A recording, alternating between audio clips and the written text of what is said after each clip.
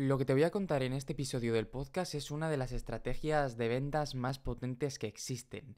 Es una clave que empezó a descifrar en su día Claude Hopkins, que es uno de los copywriters primigenios de principios del siglo pasado, y que entendió, sin que todavía hubiera ningún estudio científico al respecto, pero replicó en su negocio, en sus campañas tantas veces como fuera necesario.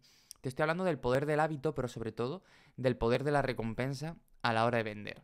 Estás escuchando Copymelo, el podcast en el que aprendes a impulsar tu negocio con textos que vendan. Yo soy Carmen Oltrán, copywriter, y en el episodio 818, que es el de hoy, hablamos de estos dos poderes, hábito y recompensa, para vender.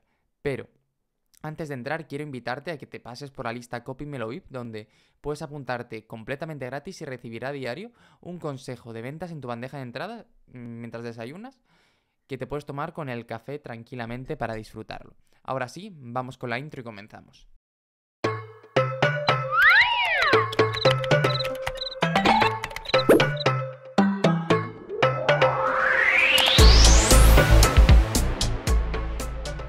Ya sabes que me gusta compartir contigo un pequeño consejo de emprendedor que en realidad forma parte de mi día a día, ¿no? De las cosas que voy haciendo.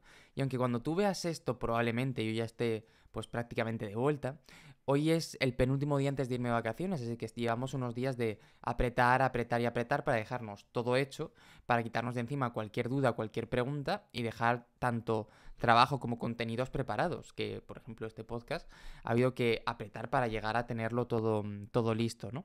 Y una de las claves que yo creo que hay que hacer es intentar que esto no pase de la noche a la mañana, sino tener un plan cuando te vas para decir, vale, estas 2 semanas las voy a dedicar a hacer esto, esto y esto adicional para llegar tranquilamente, que es lo que ha pasado aquí, ¿no? Entonces, bueno, simplemente que si te vas, que te voy a quedar unos días y luego quedará la segunda mitad del año, luego quedarán vacaciones de Navidad, etcétera, pues que lo tengas siempre en cuenta.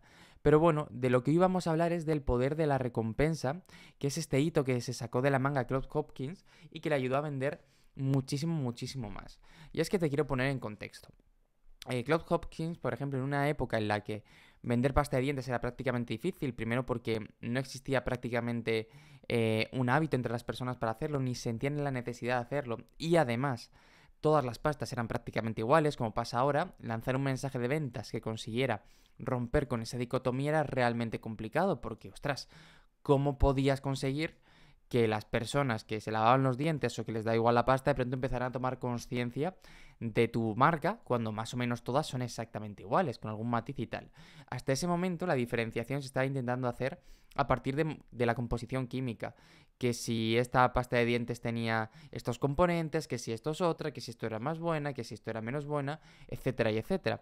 Pero eso para el público nunca ha sido sexy, nunca ha sido atractivo, porque una serie de componentes están bien, pero dices, pues ok, pues si no es una es otra, por precio me quedo esta, más o menos cumplen lo mismo, listo, ¿no? Entonces, ¿de qué se dio cuenta Claude Hopkins? De que la marca con la que estaba trabajando había añadido un pequeño componente que lo que hacía era esa sensación de frescor que tenemos en la boca justo después de haber acabado de lavarnos los dientes, la menta, ¿no? Por decirlo así.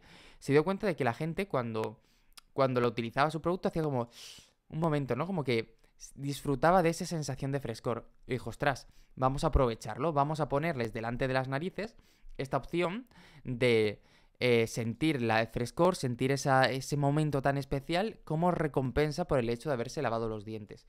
Y a partir de ahí las ventas se multiplicaron. ¿Por qué? Porque asociaron su producto con una recompensa buena, bonita, de algo que les estaba sucediendo. Y claro, el público se volvió loco y dijeron, queremos esto, queremos esto, queremos esto. Es realmente importante, es realmente clave para hacerlo así, ¿no? Otro caso parecido se hizo con un producto de limpieza en el que, claro, se buscaba la manera de que las madres, después de haber limpiado, piensa que estamos hablando a principios del siglo XX, ¿vale? Pues sintieran que lo habían hecho bien, que estaba todo perfecto, ¿no? Y se dieron cuenta de que después de lavar las habitaciones de sus hijos, respiraban un momento profundamente para disfrutar del buen olor. Y se basaron en ese poder de la recompensa para hacer toda la campaña. Por ese instante merecería todo la pena, ¿no? Entonces, esto es algo que tenemos que tener claro porque también lo podemos utilizar para nuestro negocio. Es decir, si somos capaces de identificar este elemento recompensa y trazarlo a la hora de redactar los mensajes que utilicemos para vender en anuncios, en páginas o lo que sea, es que va a cambiar todo. Te pongo un ejemplo muy, muy rápido. Imagínate que estás vendiendo, pues yo qué sé, tengo aquí, café, ¿no? pues puedes hablar de ese momento nada más despertarte, de tomarte el café, donde es mágico y no te molesta a nadie. Si estás vendiendo, por ejemplo, videojuegos para adultos, ¿no? O sea, para gente que ya no tiene tiempo, pues ese momento mágico en el que sientes que se ha parado todo y que tu única preocupación es vencer al monstruo. Hay que intentar identificar estos momentos mágicos, estos momentos recompensa, para poder trazarlos, porque es precisamente ahí donde vamos a poder hacer las cosas de la mejor manera posible y conseguir el mejor resultado posible. Lo tenemos al alcance de nuestra mano y Claude Hopkins nos enseñó el camino hace ya muchísimo tiempo. Pero la pregunta es, ¿lo vamos a aprovechar o no lo vamos a aprovechar? ¿Le vamos a sacar partido o no le vamos a sacar partido?